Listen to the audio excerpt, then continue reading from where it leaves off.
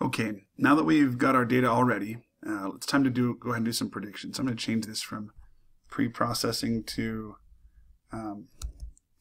like buyer's prediction. Okay, we really don't need this. Well, it doesn't hurt to leave it, I guess. Normalized data, I'll put this one over here too. I'm going to change our normalizing. Let's go back to our z-score again and launch our column selector, and let's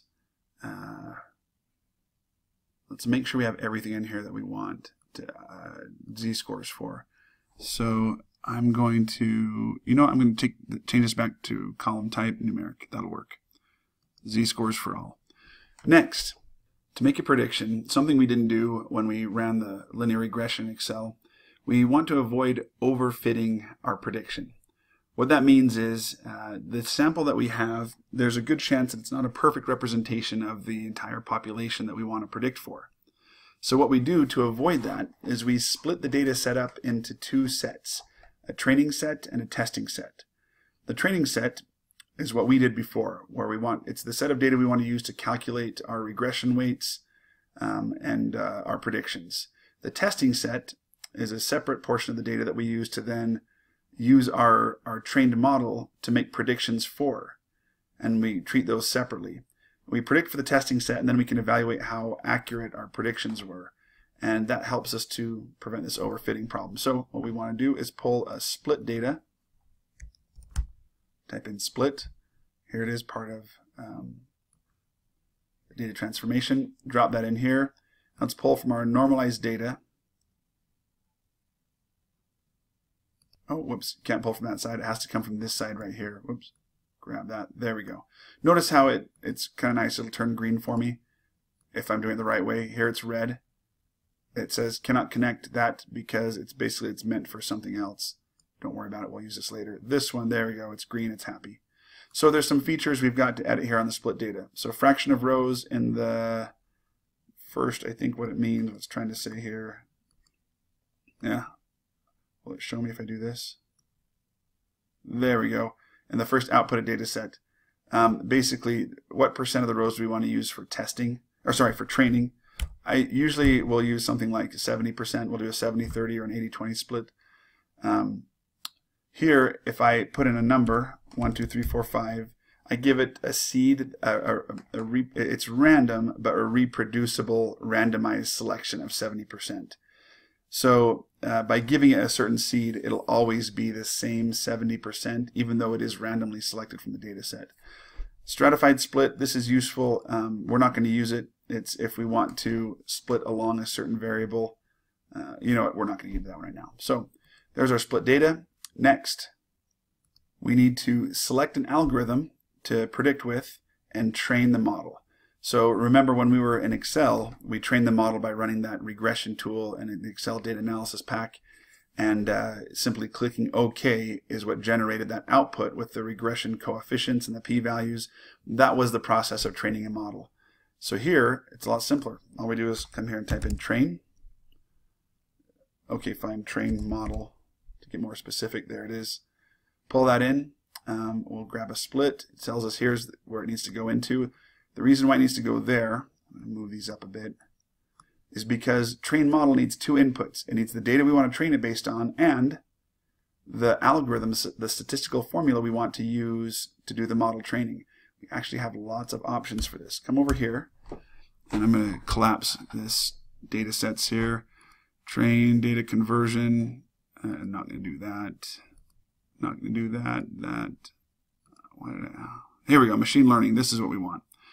So we're not about to evaluate the model quite yet. What we want to do is initialize the model. And it divides up our algorithms into several types. And this is useful. Here's clustering. You remember this one. Linear regression. That's what we did in Excel. We've also got what we call classification. We use this when our dependent variable is not a zero, or is not numeric. It is categorical. And then anomaly detection. This is similar, but it lets us find rare cases of something like credit card fraud would be an example. We'll use these when we're trying to predict which transactions are fraudulent. Anyway, we have some options here, and what we need to realize or remember, actually I need to back up. Before we pick a formula, we've got more data than we need. In fact, if I look at my records here, data set, visualize, I've got far more. I'm not going to use both marital status and marital status numeric in my prediction. I'm going to pick one of them. Same thing with my purchase bike numeric and purchase bike. I'm only going to use one of those. So what I want to do here is pull in what's called a select columns. There it is. Select columns in data set right here. And I need to put this in here before my split data. And actually I could do it before even my normalized data. I'm going to pull this up here and say, okay, I don't want to do this yet. I want to pull that one into here, this one into there, and I first have to tell it which columns I want and don't want. So I don't need ID. That's not going to predict anything. Marital status. Let's start by because it doesn't matter because it's binary which one I use. I'm going to go ahead and bring that one in. Gender, I'm going to use that one. I don't need the numeric versions. Income, children, yes, definitely bring both of those in. In this model right now, I'm going to include education numeric because I want you to see the change in predictive capability when we treat it as an ordinal number versus as a category. But we'll start with the numeric. Let's pull in cars and age. Homeowner, I've got right here. Education, I'm not going to include that because I've got the numeric version. So grab occupation, homeowner, commute distance, region they live in. Perfect. So I'm leaving out the irrelevant and duplicated stuff. But at this point, I've also got to remember I'm predicting purchase bike. But purchase bike is categorical. Since I want to show you the linear regression first, so let's include the numeric version of purchase bike for now. All right, let's hit OK. It's still going to normalize the way I've set this up, anything that's numeric, so that's totally fine. It'll turn it into a z-score. We're still going to split the data on a 70. Yep, that's all just fine. So back here to train model, it's going to want to know which column do you want to predict. Select a single column. If I click on this, is it going to let me show me a list? Sometimes it's really weird. I have to change this around and then it'll show there. Now all of a sudden it shows me everything. Not sure why that is, but anyway, obviously what we want to predict. Oh, and why are these things showing up? Let me show you why. It's because we haven't rerun this. So I'm going to rerun it, and it's going to do everything from up here, and then it's probably going to stop down on train model because it can't do that one yet. Oh, no, let's run select columns, run just selected. Okay, normalize data. Now, when I come down to train model, since I ran that select columns, I should only get, change this again. No, it's all right, don't worry about it. Purchase bike numeric, that's the one I want to predict. Run, or okay.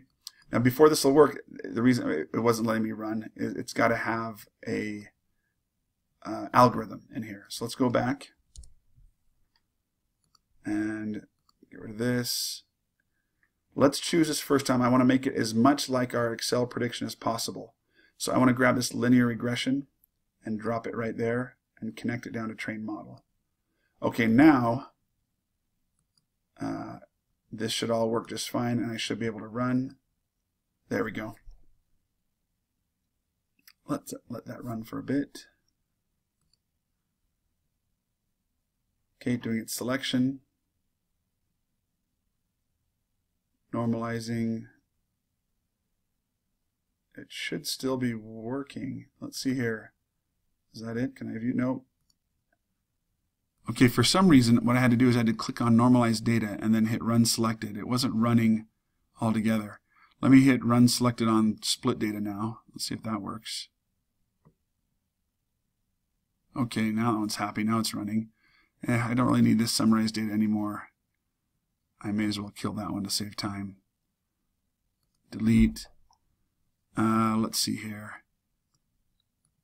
I don't necessarily need to run a linear regression. I need to run a trained model though. Let's run that selected one there. See how I highlighted them both together. Sometimes this tool is still a little bit touchy.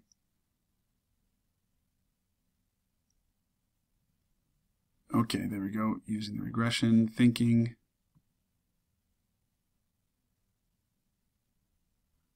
Still thinking. There we go. All right, let's right click, trained model, visualize. Here's what it gives us. Okay, I'm using a linear regression. Here's my weights. Now remember in Excel, we called these coefficients when we printed outputted the output results. Now what it's done though, remember, and this is awesome, this will make you love Azure ML Studio after you've completed that lending tree checkpoint. Commute distance was a categorical variable, even though there's an order to it. If you remember, with categorical variables, if we're going to run a linear regression, we have to turn all of them into dummy codes. And that's what it's done here, is it said, here's one variable. Commute distance, 10 plus miles. Commute, and actually it's sorted these in orders of largest to smallest regression weights. So we have another categorical variable, occupation. So this is the one representing those who are professionals. Commute distance, so these are the biggest weights after calculating z-scores. So we scroll down, it's got all of them in here. These are basically because they, the unknown, because they include every one of the dummy codes. These are kind of like the baselines. Female, male, age, cool. What we want to do next though, that's not particularly useful, is we want to evaluate this model and see how good it did. So come here and grab an evaluate. There we go. Grab this pill. Sorry. I can't evaluate yet until I score the model.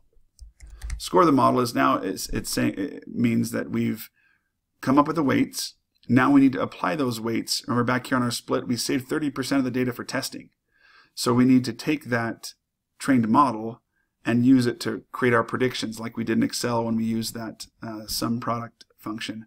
So click this, drop it down into score model, and let's run the selected.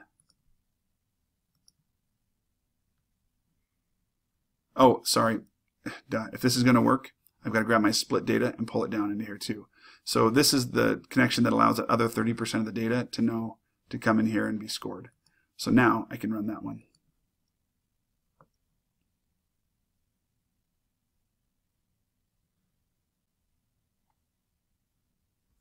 All right, I'm going to pause it here while I wait. Okay, let's right click, visualize.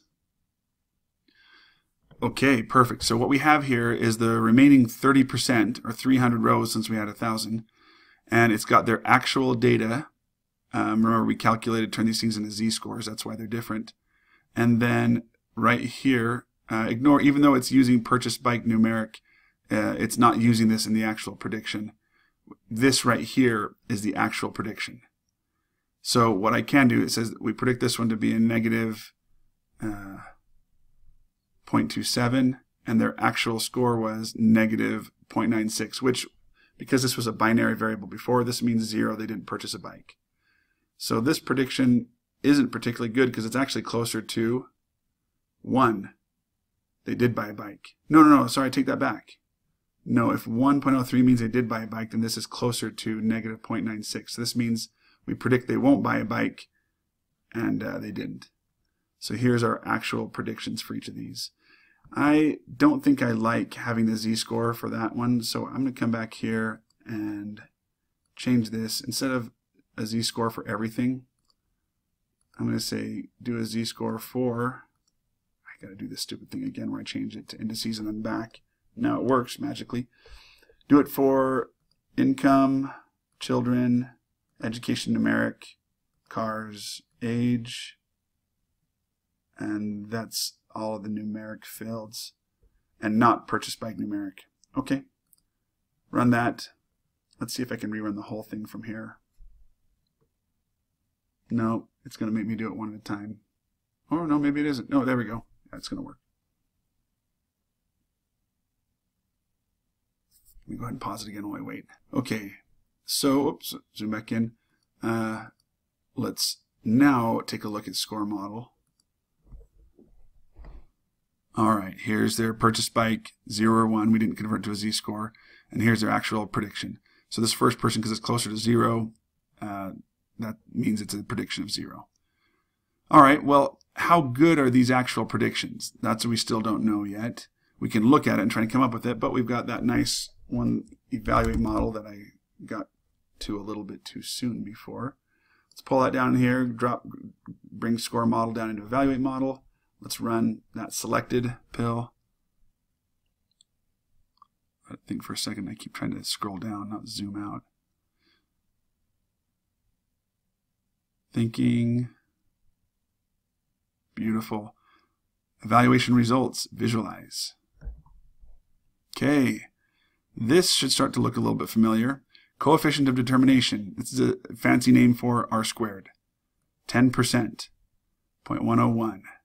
So here's our, well, I won't get into R right now. R squared. This is our effect size, or our explanation of how good our prediction is. So let's make one minor change. Let's go back here to select columns and dataset.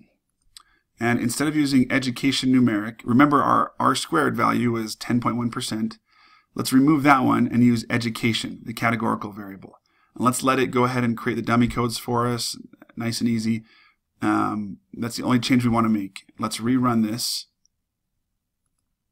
And let's see if our R squared improves at all by using education as a categorical variable versus a numeric. Now, you'll recall when we did this in Excel, our R squared that we were getting initially was like 9%-ish, something like that. So we're already better. The difference is, remember, I got rid of a lot of my numeric transformations, converting marital status to 0, 1, gender to 0, 1, all that stuff. And we treated everything as, and here we treated everything as categorical, like it's meant to be. Oh, sorry, normalize. I got to edit this. I don't have education numeric anymore. So I'm going to leave that one off. Let's run that one more time.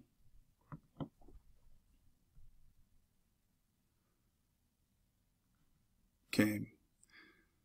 So again, hopefully you see the advantages of a tool like this. No creating dummy codes, no performing your own transformations to normalize the data, things like that. And everything is nice drag and drop and cloud-based. Don't even have to have anything installed on my machine other than a browser. Okay, scoring, trained, evaluate, almost done. All right, let's take a look. Visualize. 10.4, we have gotten slightly better.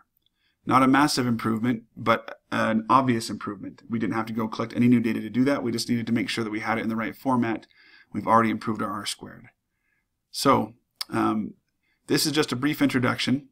We're going to, through the rest of this course, learn a variety, not every single one of these, but a variety of these other algorithms and apply them in appropriate situations. And I hope you enjoy it.